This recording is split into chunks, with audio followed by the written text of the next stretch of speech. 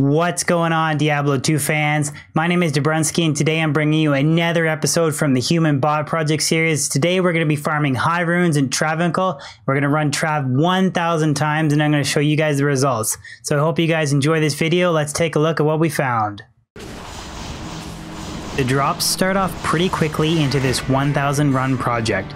On run 13, I dropped my first unique. It's a Monarch, which is Storm Shield.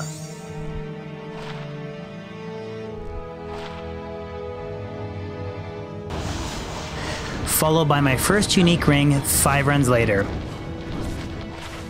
It rolled Ravenfrost. My first mid-rune drops from the High Council on run number 86. My first Pole Rune.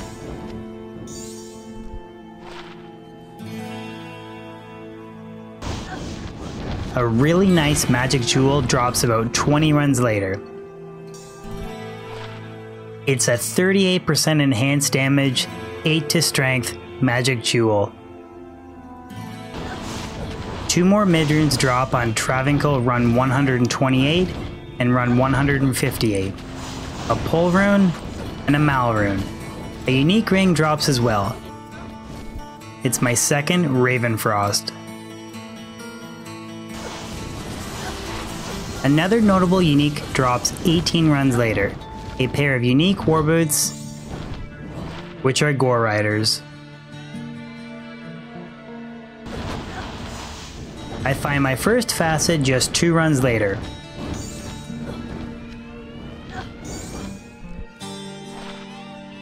It rolls a 4/3 die fire facet.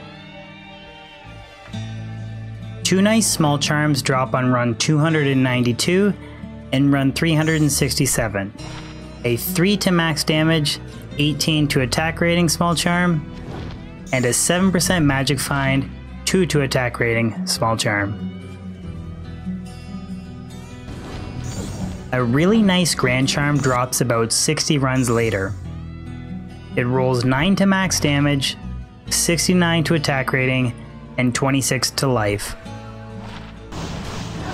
Another mid-rune from the High Council on Travincal run 495. My third Pole Rune.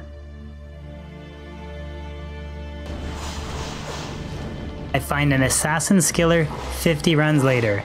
It rolls 1 to Shadow Disciplines with 40% extra gold find.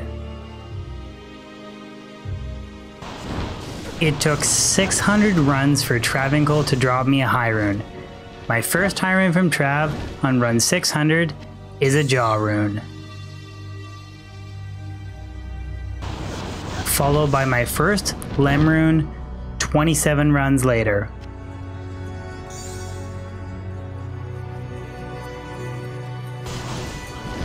Another decent unique drop from Trav on run 700. A unique swirling crystal, which is the Oculus. Followed by my second facet 55 runs later. It rolled 3/5 die cold. My fourth Pole Rune drops from Travincal on run 846.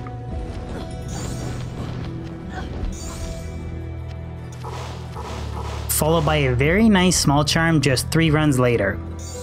A plain 5 to all resistances small charm. A relatively rare unique Paladin Shield drops off the High Council on run 880. It's Elma Nazra. Unfortunately, it only rolled 1 to Paladin skills. Another Lemrune drops almost 100 runs later. It's my last mid-rune drop, marking a total of 7 mid-runes from Travincal in 1,000 runs.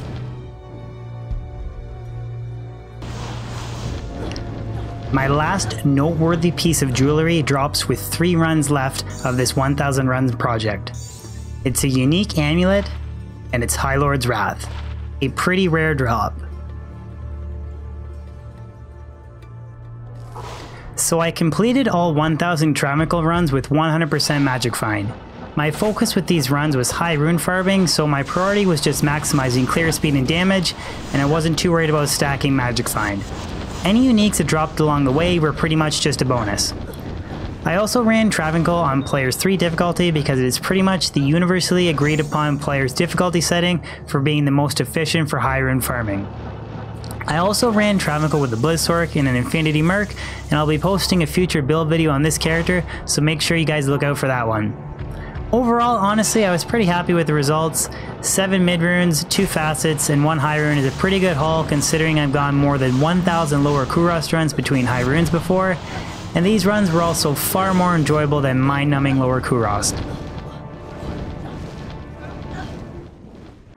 Well guys, there you have it. That's another human bot project series in the book. Really hope you guys enjoyed this one. These runs were actually really enjoyable for me. Travincal is a blast to farm. It's way more enjoyable than lower Kuros. But guys, yeah, I hope you enjoyed the video. If you could throw a thumbs up on it and consider subscribing if you're new to my YouTube channel, that would be amazing. I just wanted to say thank you so much for the support, guys. It does mean a lot. And if you made it all the way to the end of this video, leave a comment section below on the next location that you would like to see for the next human bot project series, because the most votes, I guess, or you know, if I get 10 pit votes and it's the most selected area, then that will be my next human bot project video. And I wanted to leave that up to you guys because you guys have been watching these videos for a long time, so I figured, heck, why not you guys pick the next location. But thanks so much, guys. The support means a lot, and I'll see you later.